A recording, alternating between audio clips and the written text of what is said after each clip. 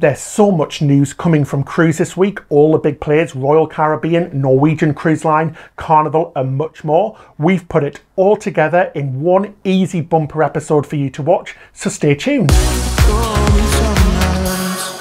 Well, ahoy there, cruisers. We're Cruise with Ben and David. Hope you're safe and well. So let's go straight to the news and break it down into the different cruise lines.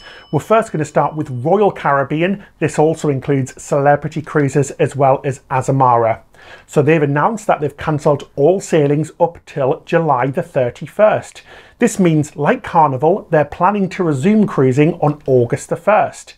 It really does sound like this could be the date that it starts again, because it's the first time lots of the cruise lines are putting the same dates out.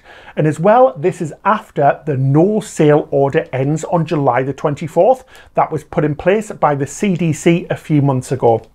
They've said they will not return to sailing until they feel completely confident.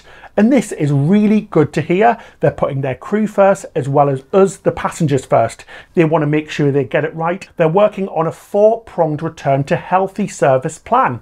This plan hasn't been released yet. They're still underway on working on it. But as soon as we hear anything more, we'll get back to you. We've already put out plenty of videos suggesting what is going to happen, so check them out on our channel as well. Royal Caribbean have also said sailings from international ports might return sooner than America. This is because some countries are further along the COVID-19 track than others.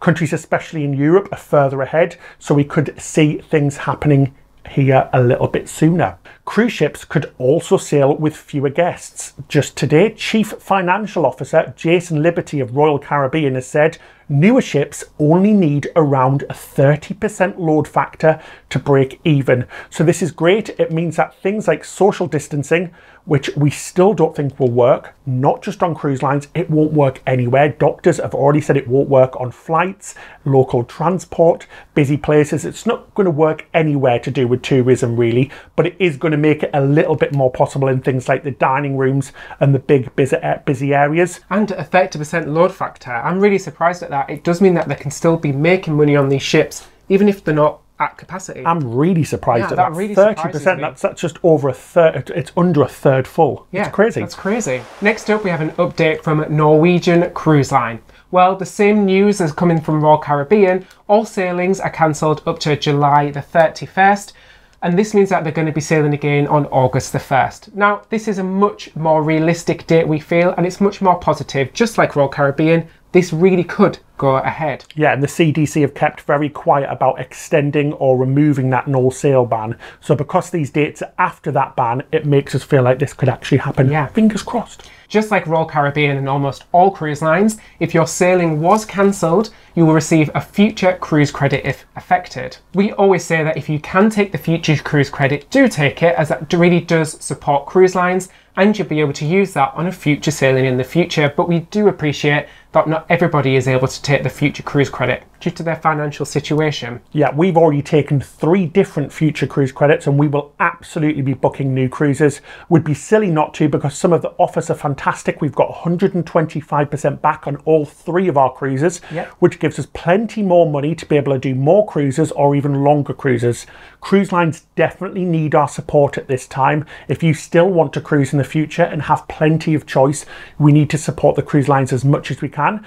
Book in advance, but remember you've got lots of these cruise with confidence schemes with most of the cruise lines where you can cancel up to a certain date, but we have to be in all of this together and support cruise lines as much as we can. We don't want to see any cruise lines going anywhere. Definitely. And also remember that your future cruise credit is only based on the base fare of the cruise, not on any port taxes or fees, and you will be refunded then straight back to the payment method that you paid the cruise with. Also, Norwegian Cruise Line are offering an additional 20% off any sailings that are booked with the future cruise credit before May the 31st. That is a fantastic deal. So you're getting 25% future cruise credit and an extra 20% off.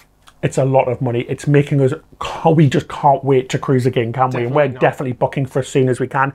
We're not just saying this, we really can't wait to cruise. It's our favourite type of vacation, isn't it? It is. In addition, they also announced that future cruise credits can be transferred to a different passenger.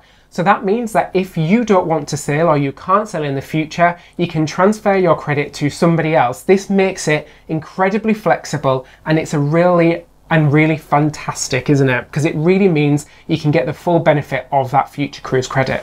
So next up we have Carnival Cruise Line. They're still hoping to sail like the others from August the 1st. They were working on a $200 million Freeport project. Now this is a brand new private island in the Bahamas located on the island of Grand Bahama. They're still moving forward with these plans, but slowly. But it's good news to hear that they're still going ahead with things even though we're having this big lockdown. So next up, Disney Cruise Line have cancelled all sailings till at least July the 27th, in line with the CDC no sail order. Again, we're seeing every cruise line do the same thing now. This means that sailing from August the 1st and onwards, depending on the different ships you're on, the first ship leaves on August the 1st. Again, you can have a full refund or 125% future cruise credit if you've been affected. And obviously this is in line with all of the other major cruise lines. So next up, let's have an update from Virgin Voyages. They've delayed the Scarlet Lady launch again. Now it's happening on October the 16th. This is the second time they've delayed it. They're offering a very generous future cruise credit on all those passengers who are affected by the cancellations. This is a whopping 200% future cruise credit. That is double the amount that you paid for your cruise. It is absolutely the most generous offer in the industry. How fantastic is that? You could do 2 cruises of the same length, or you could upgrade to a suite. A fantastic offer. On top of that, they're offering an extra $500 onboard credit for anybody that uses their future cruise credits on bookings before June the 30th. So obviously this amount will depend on what type of cabin you book, with $500 being for the top suite. But how amazing is that? It's such a shame because the naming ceremony is also being pushed back to early 2021 for Scarlet Lady, and it's such a shame for Virgin because they were a brand new cruise line about to launch, hit at the worst time. And honestly, if you haven't watched our video yet, a lot of people love it, a lot of people hate it. She's like Marmite, but we absolutely loved it. We think she's really revolutionary, and you need to really try her out to experience it, and we can't wait to experience it, can we? Yeah, it was just so nice to see something completely different to everything that's out there brought into the industry, and we can't wait to try it. But like we said, you either love it or you hate it, and if it's not for you, you've got plenty of other choice. Of cruise lines, there's loads of cruise lines out there. That's why we need to support them. This also affects the ports and the destinations. Yeah, and that brings us to some port news. The Bahamas have said they could welcome back cruises by July the 1st. That's really good news. They've obviously taken a massive, major economic hit through this, especially because of the lack of tourism and all of the ships they get in their port. It's a lot of money they're missing out from. They're finalising health and safety protocols, but the date could change as also they want to get it right as well. Just like the cruise lines, they don't want to come out with a bad plan. They want to get it right. But it's a really good sign that cruising will be back sooner than later. Definitely. Greece and Spain are also looking at opening for the rest of the summer as well. So you could see some European cruises maybe. Fingers crossed it might not happen, but it's a really good sign that places are finally starting to open again. And on to some not so great news now about crew that are still stuck on board the cruise ships. It's been all over the news. It is really awful, guys. We do really appreciate that they are desperate to get home. But the cruise lines are doing a lot to help the crew. This isn't being reported in the media because obviously it doesn't make good news. For example, Royal Caribbean have set up a confidential mental health helpline, which is available to call for 24 hours offshore or on the ships. They're doing everything they can, all of the cruise lines are, to get the crew off the ships. But what's not being reported is that it is super hard for them to do this. It's an absolute logistical nightmare. Lots of places around the world, including the USA, have put on ridiculous restrictions to stop crew members being able to get off easily. Things like them not being allowed to take normal flights, normal transport. Cruise lines such as Royal Caribbean are putting on extra charter flights. This is costing them millions of dollars to do, but they are doing everything they can to repatriate the crew as fast as possible. It's just not as simple as it sounds. Like you said, we've even seen them actually use their ships to get crew around the world. Only last week we had a Carnival ship in the UK, bringing a lot of the UK crew home. And as you know, there's a lack of flights, transport, as everything is on shutdown. And as we said, external restrictions stopping crew from leaving ships, as some countries are requiring 2 weeks quarantine before they're allowed to move on or travel home. But the main thing we have to say is that don't listen to the main media. The crew are not being held hostage. This is just making good news stories. Every cruise line we've talked to are working around the clock to get their crew home. Yeah, definitely. But we do feel the frustration of the crew. It must be awful being in isolation. It must be terrible. They must just want to get home to their family and their loved ones. So it's just a situation that is not in their favour at the moment, and that is absolutely awful. And the unfortunate thing is that the cruise lines themselves can do very little about it, even though they're the ones getting blamed, which is horrible to see.